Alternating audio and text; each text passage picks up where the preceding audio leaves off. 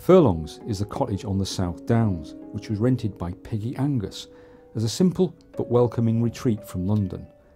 Angus was a friend and fellow student of Ravilious at the Royal College, and she established an easy-going cultural and artistic circle based at the cottage.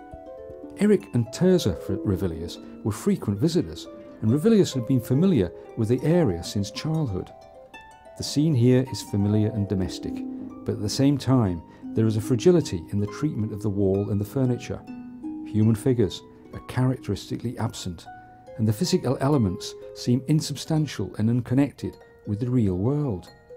In late summer 1939, Europe was poised on the brink of another world war, and it is difficult not to read a sense of unreality and uncertainty into this scene.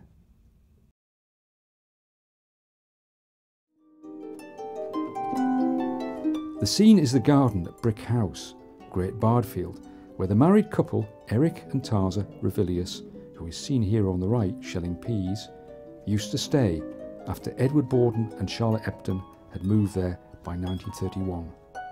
Charlotte is on the left, reading. By the time this picture was painted, Edward and Charlotte were married, and the house belonged to them. Charlotte and Tirzah were both accomplished artists in their own fields, and at Brick House they collaborated in producing marble papers which were used in books, lampshades and other items. In this painting, however, their activities diverge, and the umbrella seems to point away from them and outside the frame.